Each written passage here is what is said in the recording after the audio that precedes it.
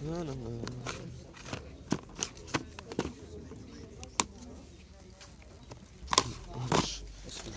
bien. Si la clé d'activation est utilisée, ça sert à rien. Ouais, sur PC c'est un peu compliqué. Et quand mon frère avait un compte, mais il a oublié son mot de passe, c'est impossible de le récupérer. Et du coup... Ah ouais. J'ai quelle minute?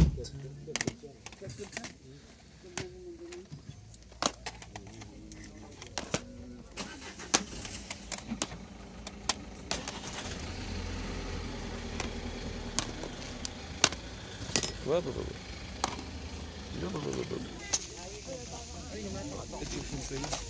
Je sais pas s'il y a une clé d'activation. Les vieux comme ça, je me rappelle plus. Je sais pas du tout. Bonjour. Bonjour. C'est de la coréenne. Rainbow Six. Rainbow Six de quoi? Ah oui, Rainbow Six. Oh, Duke Nukem. Ah, sans la... C'est dommage. Je me permets, hein, ça te dérange pas? Non, non. Sous le calibre. Sandress, mon pote. Ça va, ça se retrouve. Ouais. Tellement, ça c'est cool. Ouais, c'est cool. Ça aussi. La médecine. Ouh. Ça m'intéresse grave. Ouais, tu m'étonnes. Attends, il y en a peut-être d'autres. Hein. Bah, pose-le là, sinon on entend. Un drill. C'est cool ça. Oh, Diablo. Je sais pas si sur les vieux t'as des clés d'activation. Je crois pas. T'essayes. Beaucoup de FIFA, je pense, et de jeux de sport. Notamment le Call of Duty, le Vide-grenier.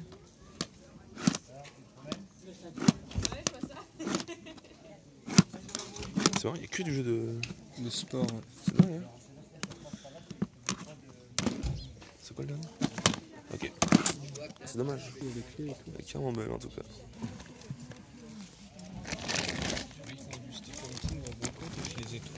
Du Young GTO.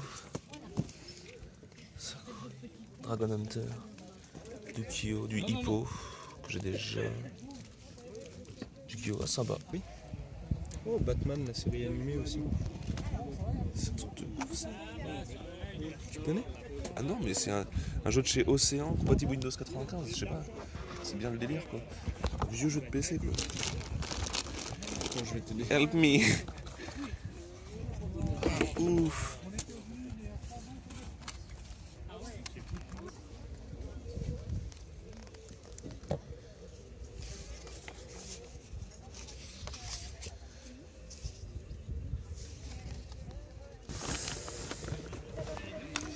Les indestructibles, les Sims, le monde de Nemo. C'est moi et Jack. Ça c'est trop bien. Alexandra les dormants. Jack qui était planté. Ah, dommage que ce soit en plate. Je crois que c'était plein en plate, c'est con. Sims. Oh, le GTA 3. Ah, le 3 c'est cool. Musical, je sais pas. Les Simpsons, le film. Les Herbs, Sonic. Oh, Jax. Ah, Jack c'est cool. Ouais, c'est Black Cool ça, moi j'adore. Ah, c'est déjà ça, c'est un nom. Ah, j'avais pas vu les prix. Oh putain, ça c'est tout mon enfance. Ah ouais? Ouais, il est trop bien. Le jeu le parrain, je le connais même pas. Il est trop bien. Je l'ai même pas testé, tu vois. J'ai même pas testé mon gars. Combien vous vendez vos jeux de GameCube? Bonjour. Bonjour. Les petits beans.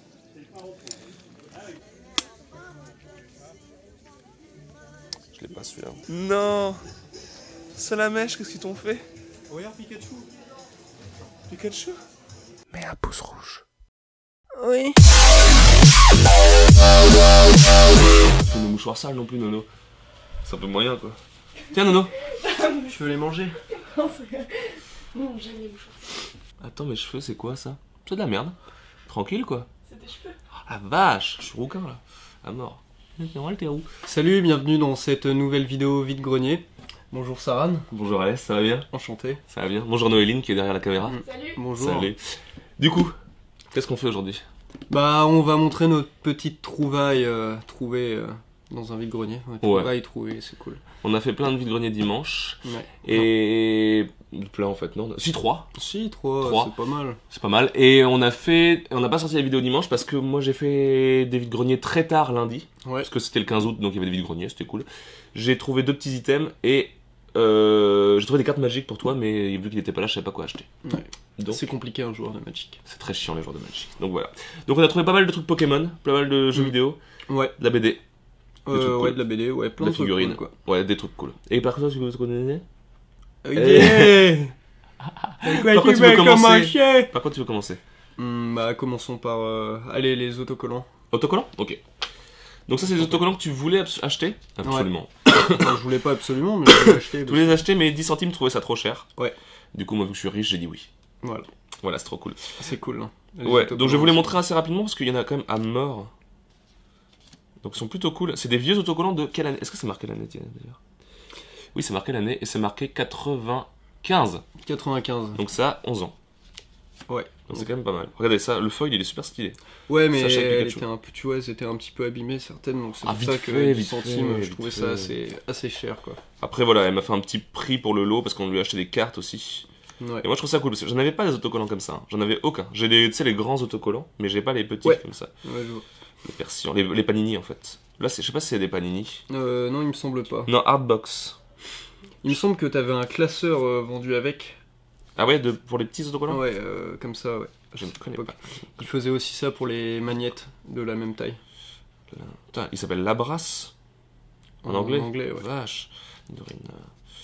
Le Mewtwo qui est trop cool. Le Boostifleur. Et on aurait pu mettre un petit peu dans le bon ordre quand même. Alors là, c'est quoi? Je vois pas bien. Ah, c'est un Miaous. C'est un Miaous en mode explorateur montagnard, quoi. J'aurais dit en mode pervers, moi, mais bon, après... Ouais, moi, c'est comme tu veux, mais chacun voilà. son point de vue, hein. Voilà, quoi, j'ai envie de te dire. Hop.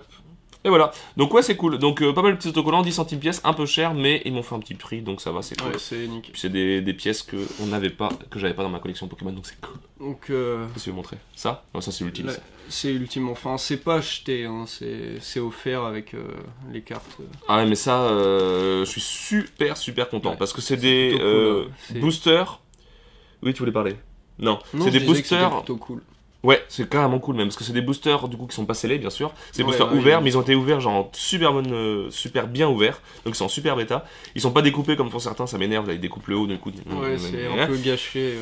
Et pourquoi c'est cool? C'est parce que c'est des boosters en fait super anciens et super chouettes pour faire un fond justement pour les vidéos, ça peut être carrément cool. Ça peut être carrément cool, ouais, sous une table en verre, là, comme font tous les autres. Ouais. Et du coup, c'est un booster Pokémon, du coup, là, échantillon Diamant et Perle avec un magnifique Léviator. Et là, ça commence à être super cool. Diamant et Perle Tempête. Diamant et Perle Duel au sommet. Diamant et Perle Éveil des légendes. Ils ont vachement ouvert Diamant et Perle. Ouais. Là, du Platine Rivaux émergents. J'adore ce booster en plus avec un filet. Il est magnifique. Il est vraiment beau. Et je l'ai en scellé celui-là, mais du coup, l'avoir en décellé, en ouvert, quoi, propre, c'est nickel. Le petit Sayox de Platine Rivaux émergents. Le Lucario d'Éveil des légendes. Diamant et Perle.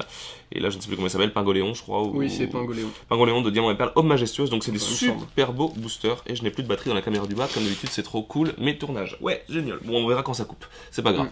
Du coup, tu veux faire quoi? C'est moi qui présente tout, mais faut que tu présentes des trucs toi aussi. Faisons les cartes. Les cartes qu'on a trouvées à 10 centimes. Cartes à 10 centimes, donc des trucs cool.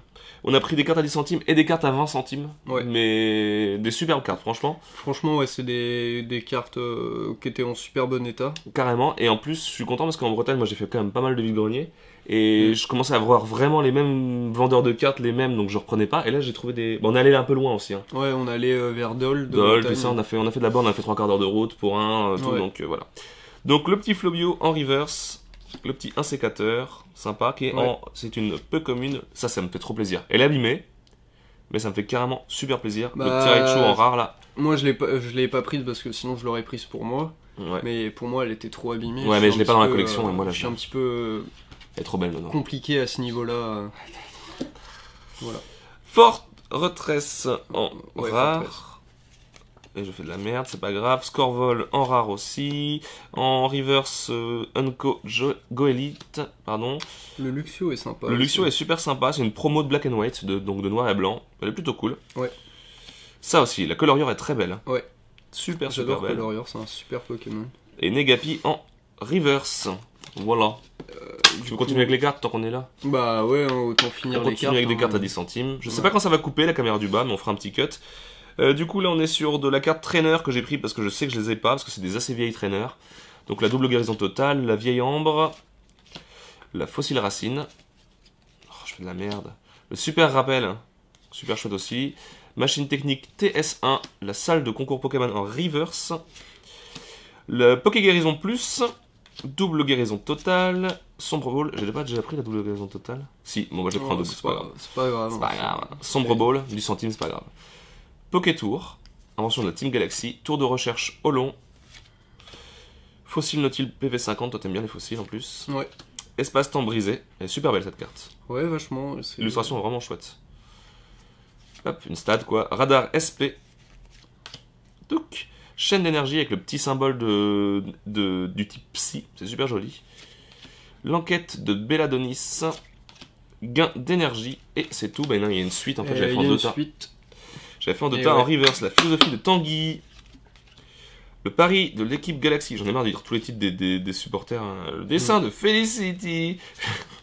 L'entraînement de Cornil. Ouais. L'enquête de Belladonis. Donc fossile griffe, on en avance, pièce rune. Ça fait vachement penser à celle que Miaou ça. Sur la. Je suis de batterie. Je vais chercher une batterie. Bah voilà, désolé pour la coupure. Comme d'habitude. Bon bah je parlais de la pièce rune qui Oui. ressemblait vachement au talisman qu'a Miaou sur le visage. Tout à fait. Et c'est peut-être d'ailleurs la même chose. Est-ce qu'ils en parlent? Non, ils en parlent pas. Mais bon, c'est vrai que ça ressemble. Ça ressemble énormément. Stade clair de lune. Point d'échange que j'aime bien. Oui. Que je trouve très joli. Une énergie obscurité. Je l'ai pris parce que c'est une numérotée en fait. C'est les énergies numérotées, donc je sais pas si je l'ai, je sais plus. Mais j'ai beaucoup d'énergie, mais voilà. Ah, t'as repris la même. Tu l'as déjà. Oh bah j'ai repris 2 fois la même, bah voilà. Et ouais, la salle de concours Pokémon, voilà. Et l'Honor Ball, je la cherchais depuis super longtemps, l'Honor Ball. Il y a pas beaucoup d'éditions. C'est une carte qui est assez dure à trouver. Ouais, il y a pas beaucoup d'éditions quand on fait de. Il y a pas beaucoup de séries où il y a eu des Honor Ball, et là c'est vraiment cool. Je sais plus du tout ce que c'est que cette série, mais c'est pas grave, voilà, vous m'en voudrez pas. Et là, bah ça va être les cartes à 20 centimes. 20 centimes unité, c'est ça, ouais. Avec un Blindalice en reverse. Tout doudou en normal, mais un Roselia en reverse. Alors les reverse, je les prends maintenant à ce prix-là, hein, parce que les reverse, elles manquent dans la collection. Le Miaus en reverse, Lolipoutou de Heart Gold sous Silver en commune. Mesmerella en non-co. Exagèle, encore un Pokémon glaçon pour le whisky. Absolument. Mascadra en non-co. Non mais oui, quel plus joli nom de Pokémon. Non mais oui, non mais oui clair. quoi. Non mais oui, c'est clair. Mais oui, Rat Attack. Et celle-là on l'a trouvée super belle. Elle fait, dans Vide-greniers on a halluciné en fait quand on l'a vu. Ça fait vraiment comics. Ouais, c'est ça. Ça fait comics et c'est quoi? C'est du noir et blanc en plus. Je la connaissais vraiment pas. Elle est super belle. Ouais, vraiment. Il y a vraiment une tête de con. Pas toi. Ah oui, je me doute. Double guérison totale. Vraiment cool. Moyade. Tentacool. Parce que c'est un Pokémon cool. Tu vois. Ouais, et puis l'illustration je l'aime bien aussi. Ouais. Je la trouve cool. Ouais, vachement stylé. Ouais. Griffe fossile, moi je l'ai pris en double, en triple. Griffe racine, je l'ai peut-être pris aussi. Et flamme maximale. Voilà, c'est tout pour les cartes Pokémon, je crois. Ouais, c'est tout pour les cartes Pokémon. Oh, ça fait plaisir. Oh, donc on va passer. Mais beaucoup de cartes Pokémon, du coup, c'est cool par contre. Pour la collection, ça fait quand même. Je vais montrer vite fait. Plus les boosters vides, c'est cool, mais tout ça de cartes Pokémon, ça fait plaisir quand même. Pour pas cher en fait, du coup. Bah non, 10 centimes, 20 centimes. Non, c'est pas cher. C'est pas cher, c'est pas les prix eBay, tout ça quoi. C'est ça. Du coup, moi je dis on va passer aux items Pikachu. Qu'est-ce que tu veux? Tu es la star. Donc pour que tu saches, la mise au point elle se fait sur ta tête, donc vers là. Alors, ça c'est cool. On a trouvé un tampon. Alors, oui ça marche. Un tampon. Un tampon Pikachu. On fait comme les youtubeuses beauté, tu sais. Ah voilà mon rouge à lèvres. Alors voilà. Il vient de chez MAC. Alors c'est un rouge à lèvres de chez MAC. Je comprends pas pourquoi la Pokéball est rose. Non, parce qu'elle a plus de couleur en fait. Elle a complètement d'éteint la truc. Ouais. Et je sais pas pourquoi. Le Pikachu est en bonne. Lui il a pas bougé, mais la Pokéball ouais. C'est pas le même plastique non plus en fait. C'est pour ça. Mais OO va la repeindre. Ouais. Et donc, alors, bah du coup, je vous montre. Mon gloss. Le petit gloss. De chez MAC. Toujours. Pikachu. Ouais, voilà. Et en fait, ça fait des petits. Tu l'as essayé tout à l'heure, ça fait quoi? Des petits Pikachu, c'est ça? Ouais, plein de petits Pikachu. C'est cool. Il y en a aucun qui est pareil en fait. D'accord, ok. En fait, il doit y avoir. 3-4 positions, un truc comme ça. 5, il me semble. 5, ok. 5, donc voilà, bon, c'est un item super sympa. Ouais, c'est un truc qu'on trouve pas souvent, c'est pour ça que je l'ai pris, parce que un peu cher, la personne voulait 1 euro. Bon, le Pikachu Ouais, en ça fait super cher, état, hein. mais Pour 1 euro, c'est mort. ça fait cher. Donc j'ai proposé 50 centimes, c'était un peu cher quand même, mais bon, j'ai pris 50 centimes. D'habitude, les petits jouets comme ça, c'est 10 centimes, pas plus, mais bon, là, il est trop beau. Alors, il me semble que ceci, Oui. un joli petit Pikachu, il me semble que ça venait d'un porte-clés.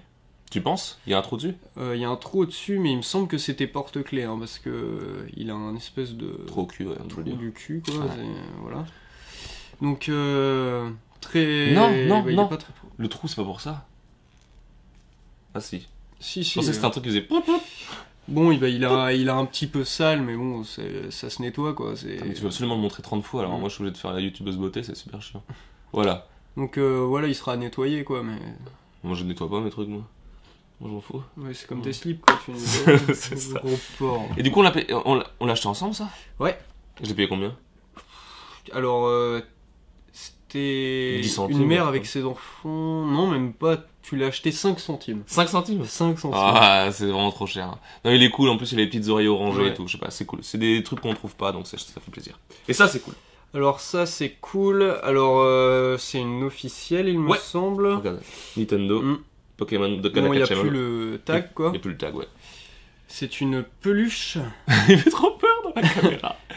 Salut. C'est super Bon. peur en vrai. Ouais, c'est vrai qu'il a assez... Il a une tête de merde. il a une tête de Pikachu trisomique, quoi. Il lui manque C'est un ça. chromosome. Ouais, mais comme Noéline qui vient du Nord. Ouais. Ah, elle dit ta gosse, c'est bien. Mais du coup, ça appartenait à Allison, c'est marqué Ouais. sur l'étiquette. Allison. Ouais. Donc Allison, si tu nous regardes, ça nous fait vraiment plaisir d'avoir récupéré ton Pikachu. Mais non, mais regarde, ses yeux sont aussi gros que ses joues, quoi. Il y a un Ouais, gros c'est- souci, quoi. Il y a un gros souci. Mais il a pris de la drogue, je pense. Il a Donc, pris- ce Pikachu a fumé des pétards, C'est il me possible. semble. Et combien elle a payé ça? 1 euro. 2 euros. 1 euro. 2 euros. Ouais, 2 euros. On voulait la Ouais. négocier à 1 euro. Elle a fait non, C'est un c'est Pokémon, Pikachu, c'est c'est un Pikachu, Pokémon. voilà, donc... Non, mais en plus, première édition comme ça, des très très vieux. Je sais Ouais. pas s'il y a l'année dessus. 95, pareil. Donc tout début de Pokémon. Donc c'est vraiment cool. Et ouais. Et ouais, mon gars. Et ouais. Et du coup, si tu veux qu'on passe au jeu... Moi, je m'en fous, c'est toi qui décides. T'es un peu la star ici. Ouais, bah, je suis une star, c'est comme ça. Alors, on a trouvé... J'ai trouvé. Ouais, enfin, t'as trouvé, je dis... Parce que ça, c'est un item que j'ai trouvé justement lundi. Ouais, lundi. Ça, plus jeu... le Pikachu en creux, en fait. C'est les deux seuls items que j'ai ouais, trouvé. le jeu Blade Hyper Vitesse sur PlayStation 1. Ça fait super plaisir. Et il est complet, Ouais. il me semble. Oui. Donc, Je l'aurais pas pris sinon. complet, hein, 6.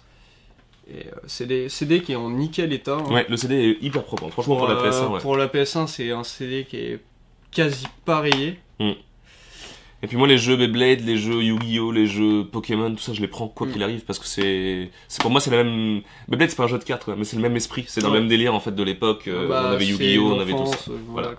Après Ça, ça, on l'a trouvé ensemble. Ouais. Après, la boîte est en très mauvais état. Oh, ça va. Il y a juste l'habillement en bas. Et on sait pas si le jeu va fonctionner. C'est Rayure South circulaire. Park. Rayure Ouais. circulaire. Racing, il me semble. Rally. Rally, South ouais. Park Rally. Alors, bah, on va vous montrer vite fait. Bon, bah, il y a la notice. Hein, Ouais, voilà, il est complet. Il, Ouais. il est complet. Mais c'est. Alors, je sais pas si on va le voir. Parce que moi, je le vois déjà. Ouais. Alors, je sais pas si vous allez le voir, mais Comment tu peux gérer le truc là pour qu'on voit ça? il y a des rayures Non, on peut pas voir. On circulaires. peut pas voir, mais en gros, on a des rayures circulaires un petit peu tout autour là. Donc c'est vraiment pas bon du tout les rayures circulaires. Ça c'est. Bah, faudra qu'on l'essaye, quoi. Il y a même de la colle dessus à un endroit là. Donc faudra qu'on l'essaye, mais en tout cas pour la colle avec un South Park, il est super chaud à trouver celui-là. Bah ouais, au moins, au pire, si on en retrouve un, quoi, ça fera... on aura le livret au Le cas où livret, c'est l'autre, ça. Le là-bas, livret et la notice et la le notice. et la jaquette propre. Et quoi. la boîte, on la changera sûrement, quoi. C'est une boîte de Enfin, PS1, c'est on en une boîte trouve. de PS1, ça se trouve partout. Hein. Il y a des jeux de merde qui sont en nickel état. J'en ai donc, quelques-uns jeux de merde en plus dont je pourrais changer. Mm. Donc c'est cool. Ouais. Alors, en PS2, alors, ça... combien on les a achetés, ceux-là? Donc, 1 euro le South Park, il me semble. Ouais, 1 euro le South Park et moi je l'ai acheté, je t'ai dit 2 euros le Beyblade. Ouais, 2 euros. Et alors, ça, on l'a acheté ensemble. Tous les restes façon. Ouais. Et ça, c'était 2 euros, je crois, ou 3 euros les... 2 euros le jeu 2 euros le jeu, Ouais. ouais. pour tous. Alors, on a trouvé Samurai Jack The Shadow of Aku. Alors, c'est un dessin animé que j'aimais bien. Il est carrément cool. Parce qu'il est cool, bah, les dessins étaient vachement simplistes et tout, mais c'est vraiment un... Je me permets. Hein. Ouais, c'est vraiment un dessin Bah, animé c'est que Cartoon j'adorais. Network, quoi. C'est Cartoon Network, et puis c'est édité par Sega, donc c'est Et cool. Warner Bros, tout ça. Donc c'est franchement un jeu cool. En plus il est complet. Comme tous. Après on a trouvé le Sonic Heroes. Bon, Je crois que je l'ai. la jaquette est un petit peu abîmée. Je crois que je l'ai, je vais voir. Mais il est... Oh là, la notice à l'envers. Hein? Bah non, je m'en fous, en vidéo, je le casse. Hein. Il est complet. Donc voilà. Sonic Heroes. Il s'appelle juste Sonic Heroes. Sonic Heroes, ouais. Je l'avais. Est-ce que je l'avais complet? Bonne question. Et puis c'est pas grave, hein, parce que au cas où ouais, ça le complète. Et... Sinon moi je le récupérerai. Hein. J'ai pas la jaquette, la notice. Donc c'est parfait. La notice, hein, c'est parfait, on va la changer. Et on verra l'état hein. des CD après, et puis on la changera en fonction. Mais c'est quand même cool. Parce que il me semble... Ah ouais, quand même rayé, mais pas trop... Moi il est presque parfait. Ouais, voilà. Ouais, je sais pas. Ouais, je pense que même avec les... C'est des micro-rayures, hein, donc... Ouais, puis c'est le jeu de PS2, voilà. ça tient bien. Donc C'est des CD. 3 € il me semble. 3 € tu dis celui-là? 2 € pardon. 2 €, oui, je préfère, ouais. Attention, Alors les là, mythos, moi, j'aime pas un jeu que je suis super content qu'on ait trouvé, parce que Ouais. c'est pas tous les jours qu'on le trouve. Je l'ai sur PC. Myst 3 Exile. C'est un putain de Un jeu. super jeu que je Ouais. conseille, franchement. Grave. Donc C'est un point and pour click. 2 €, en plus il est en super état. Ouais. Complet. C'est un jeu Ubisoft, il est bien. C'est Ouais, rare. c'est rare, hein. C'est très rare. On aime bien troller sur Ubisoft. C'est bien en plus, c'est que il est pas vendu avec trop de DLC, quoi. Le jeu sort complet, quoi. C'est ça. Et c'était c'est ouais, rare, c'était un point and click, un jeu d'aventure où il fallait résoudre des énigmes. Et c'était des fois super dur. Mais vraiment Ouais, super dur. super dur, ouais. Je l'ai fait avec mon père, je m'en rappelle moi, et mon père n'avait même pas à trouver. Donc, alors que j'étais tout Mais petit. c'est... Je sais pas, l'univers du jeu en lui-même est... Parce que l'univers des ouais. Myst, c'est le même univers que Ouais. les Siberia et tout. C'est Ouais, des... c'est vachement... J'adore l'univers, quoi. Je sais pas si on veut voir le... Presto Studio. Ok, je savais pas. Donc, Presto Studio. voilà. Alors ça aussi, on le voit pas souvent. Non. Alors, Space Racer, Ouais. qui est un super jeu de course. Ouais. Alors, je sais pas, je l'ai jamais testé. Moi j'ai déjà testé, c'est un jeu infogramme quoi. Ah ouais, c'est un jeu infogramme. c'est un jeu infogramme, donc c'est Mais vraiment c'est- de la merde. Mais c'est du Looney Tunes. Mais Donc c'est du cool. Looney Tunes, Donc c'est cool. Moi tant qu'il y a Bugs Bunny ça me fait plaisir tu vois. Ah ouais, bah Bugs Bunny, toute la clique, quoi. Ouais mon frère. Ouais. Et il est complet aussi. Et toujours 2 €. Et toujours 2 €. Bah de toute façon, tous les jeux PS2, on les a pas payés plus de 2 €. Non, je paierai pas plus que 2 € pour un jeu de PS2. Il y a que, je t'ai dit, moi la GameCube où je suis prêt à mettre presque 10 € Après, dans un jeu. ça dépend des jeux, parce que par exemple, moi, les FF, je serais capable de mettre un petit peu plus de 2 €. Sur la ça PS2? c'est clair. Hein. Ouais. Bah oui, sur PS2. Bah PS1, Après- encore, s'il me dit 2 €, je le prends direct, hein, quand tu vois le code des jeux. On a vu un jeu de GameCube pour mon full set là. On a vu les Total Spies. Ouais. Ça me tentait carrément, mais la personne le vendait 15 € je crois. Ouais, ça faisait Et c'est cher, vraiment hein. beaucoup trop cher. Total Spies, j'aurais mis le prix parce que j'aime vraiment beaucoup le dessin animé. Un petit Mais. peu... Bah, j'adore Total Spies, c'est comme ça. J'adore Total Spies. Ouais, bah, j'adore Total Spies. Mais j'aurais mis. Pour de la GameCube, pour un titre comme ça qui est assez dur à trouver quand même, j'aurais mis ouais, pas plus de 7, presque 10 €, mais en négociant. Mais 15 €, c'est Trop cher. trop cher. Bon, après, un autre jeu qu'on a payé 2 €, Chicken Little Aventure Intergalactique. Ouais, mon gars. Un jeu édité par BVG, Que personne Buenas ne connaît. Vistas Gamers, Donc personne connaît le truc. que quoi. personne connaît, donc ça a dû être un gros flop, ce jeu. C'est possible. Ouais, de toute façon, généralement, les jeux tirés de films ou Ouais, mais je prends. d'animation, Le jeu de c'est dessin pas- animé, je prends. Film Voilà. d'animation, de dessin animé, je prends. Il est complet aussi. Ouais. Donc on a trouvé beaucoup de jeux complets, hein, on aime tous, il me semble. Ouais, tous. Oui, tous, Ouais, tous complets, donc tous. c'était plutôt sympa. En Bon, gros, on a trouvé des jeux pas complets, mais on les a pas pris, quoi. Ouais, la personne qui les avait bah, devait en prendre vachement C'est soin. clair, parce que les CD sont tous en super état et tout, Ouais. donc c'est dingue, quoi. Ouais, C'est rare. Ah, regarde, c'est un bleu, celui-là. Ah.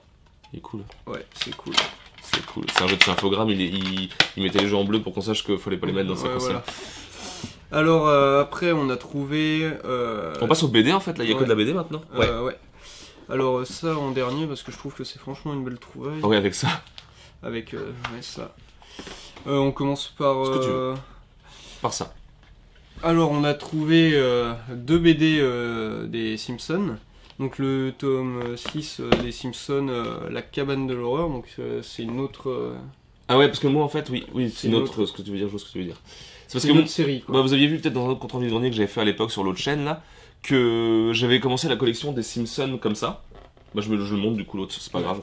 Et en fait, j'avais acheté 2 euros, non 1 euro pièce les BD Simpsons. Et moi je suis assez fan des Simpsons, toi t'aimes pas trop? Non, moi je préfère Futurama, les Simpsons. Ça moi aussi je préfère Futurama, énervé, mais j'adore les Simpsons. parce que j'avais tout le monde qui m'en parlait quand on était en primaire et tout, qui regardait que ça. Et moi au bout d'un moment, j'ai regardé plein d'épisodes aussi, mais au bout d'un moment ça m'a gavé, quoi. Franchement...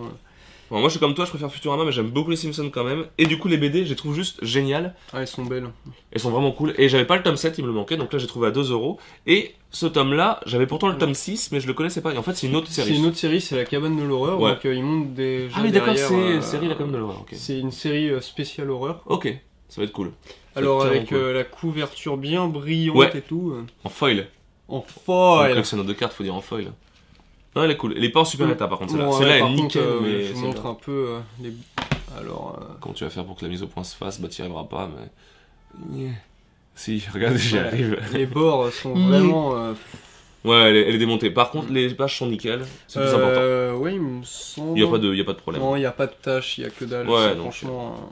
Non, c'est nickel. C'est cool. Sinon, à part la couverture, quoi, il est propre. Ouais, c'est plaisir. Après, on Et a du coup, on les a payés combien? 2 euros pièce? 2 2 euros. pièce. Ouais, c'est ça. Alors après, on a trouvé le très gros livre de Simon Cat qu'on a acheté... Pas cher, 50 centimes. 50 centimes, Ouais. il me semble. La nana, La nana était tombée sous le charme Il de coûte Saran. 14,90 €. Ouais, le livre. 14,90 € de base. En fait, la fille, j'allais dire un mot un peu trop Qu'est-ce que ça veut dire comme mot? meuf, Oh, ça va. mais C'est femme à l'envers. ça fait un peu... Ouais, voilà. Ça va, ça va. En gros, elle a dû tomber sous son charme, quoi, et du Oui, coup, c'est elle vrai. lui a fait à 50 C'est centimes. vrai, mais ça se dit pas. Euh, Non, c'est vraiment super, cool. Donc tu connais ou pas du coup? Oui, Tu peux en oui, je parler? connais. Bah c'est une chaîne YouTube en fait. C'est une chaîne YouTube, voilà. donc, C'est un mec qui s'appelle Simon Tofield qui a fait une chaîne YouTube qui s'appelle Simon Cats où c'est des petits dessins animés de son chat. C'est Et super drôle c'est et il avait super sorti sympa. un livre qui reprend en fait ses vidéos YouTube. C'est les aventures de... Voilà. Mais à la base du c'est pas un chat, dessinateur quoi. de BD, c'est vraiment un dessinateur de Ouais, YouTube. De YouTube, donc en gros... C'est pas marqué d'ailleurs un endroit YouTube là sur leur truc, c'est bizarre. non, il me semble... Je comprends peut-être- pas. Alors, peut-être... Dedans. Couve du début... Alors... Titre original 1, publié avec l'accord, nanana... Non, c'est pas marqué. Simon Cat, Simon Cat. Non, j'ai déjà lu moi. Toi t'es trop lent toi. Non, il est pas marqué. Bah, c'est Non, très non. bizarre. Mais bon, en tout cas, Bon, voilà. bah, après, c'est un super bouquin. On vous mettra C'est peut-être le lien de la super chaîne, rigolo. c'est vraiment cool. Le lien de la chaîne Ok. Simon Cat, c'est vraiment cool. C'est super rigolo, moi j'aime Ouais. bien. Alors, on a eu 2 BD pour 50 centimes, il me semble. C'est la dernière trouvaille, mais c'est vraiment cool. Ouais, alors, le tome 1 de 13, BD très Le connu. tome 1 de 13. 1 de 13. 1, 2, 13, moi j'y pas compté. Donc, Oui, ouais. super connu, carrément. Que j'ai Super jamais lu en connu. plus, donc. Moi je les ai lus parce que mon père en a. Ouais, tu m'avais en dit a, ça, ouais. Et franchement, c'est du super. Bon, après, c'est du dessin. Je suis pas Je vous fan. montre un peu les Clairement, dessins. je suis pas Certains fan. sont pas fans Non. du dessin, moi Non. j'aime bien. Donc, C'est un truc moche, c'est pour ça.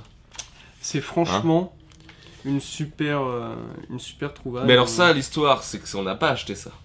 Non, on l'a pas acheté, il était offert avec une BD. Parce qu'en fait, je demande le prix pour une BD que je kiffais, que vous allez voir.